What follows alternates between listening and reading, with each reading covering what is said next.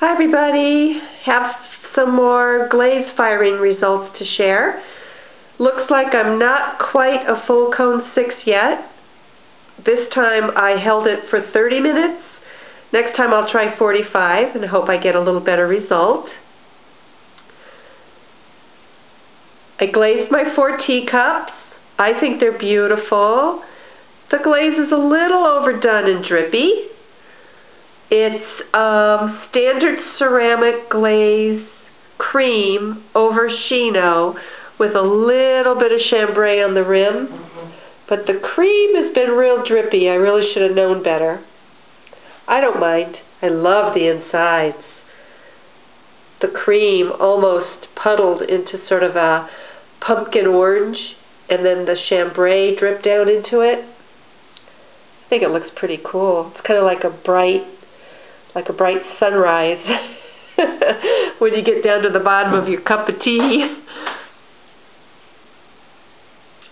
Love this bowl.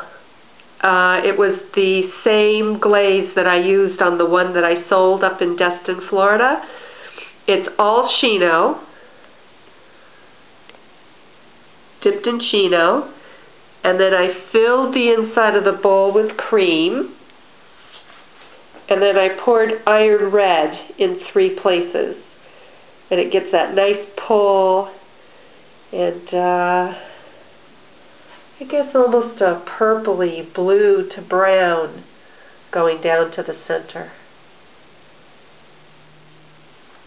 And I did a sea of trailer mugs. These were chambray over Chino.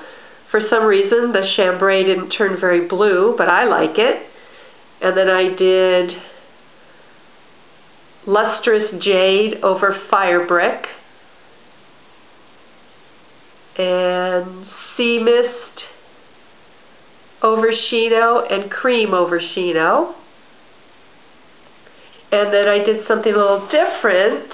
I took my Mediterranean mist from standard ceramic glaze, and I put a little iron red, probably just dipped it down maybe an inch below the trailer, and it pulled maybe another inch. They're really pretty.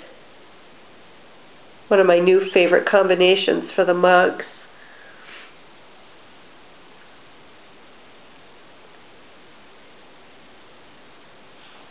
So here I am, sitting at my dining room table with a sea full of mugs, getting ready to take them all up to the Sarasota State Rally for Airstreams and see if I can get anybody to buy them. Thanks for watching.